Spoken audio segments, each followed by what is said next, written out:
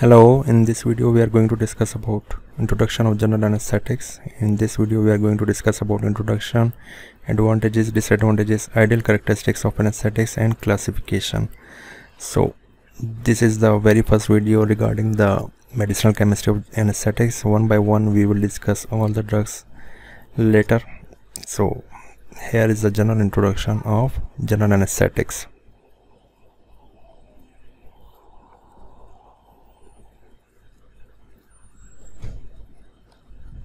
Intravenous anesthetics are actually those drugs or those agents which are administered intravenously.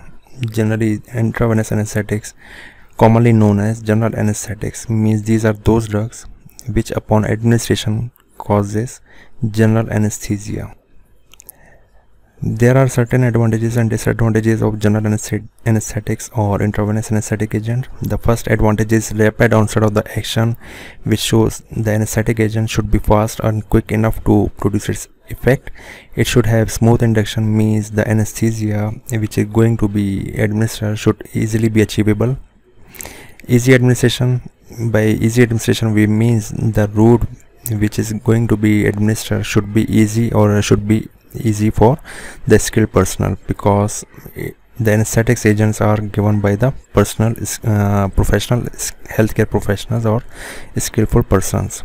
Then we have having disadvantages. The first one is the difficult to reverse or irreversible, because once it gain entry into the blood, it is very difficult to reverse or remove those drugs from the blood. Less control and depth of duration means these are unpredictable. Then we are having medullary depression, that shows stage 4 anesthesia should not be achieved in this case, because if the dose is too high, we try to maintain stage of anesthesia up to the level 3, but if stage 4 occur, then it causes death. Ideal characteristics should be safe. High therapeutic index means the window should be high, so the safety margin remain high. Non-toxic and non-toxic metabolites should not be produced by using intravenous anesthetics. Should be potent. By potency we mean less dose cause or administration of the potent drug or the potent agent. Less dose cause better dose management or adjustment. Then we are having compatibility, means general anesthetics drugs somehow given with another drugs like adjuvants, so it should be compatible with other drugs. Quick and smooth are the other ideal characteristics. Then we are having types of intravenous anesthetics.